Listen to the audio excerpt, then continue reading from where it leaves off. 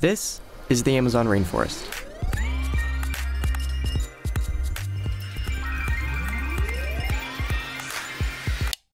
And this was the Amazon rainforest over the summer. Firefighters, no match for flames this ferocious and this intense. This hasn't been the first time it's gone up in flames. One of the stories that is getting a lot of attention and questions wondering why we're now just learning about the extent of the wildfires in Brazil.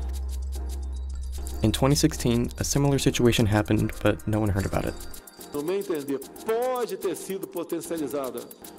So we set out to ask one question. Where do we get our information from, and who decides which stories get shared and not others? When do I start? I don't know. I get it from a lot of different places. I think. What? A lot of it from Instagram, but also like we watch Good Morning America in the morning. The Snapchat stories, like the news ones, BuzzFeed. Well, my family's old school, so we still have newspapers. I get it a lot of the time from AP News. Like Instagram, Twitter, stuff like that.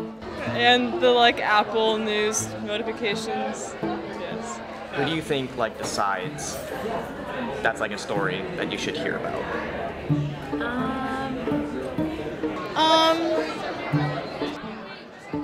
I don't know. How would I know? We found out that many people don't know who makes the final call on what news gets recommended to them. For example, who decided the Amazon fires were important in 2019 instead of 2016? It seems as if it doesn't even cross anyone's mind, and that's a problem.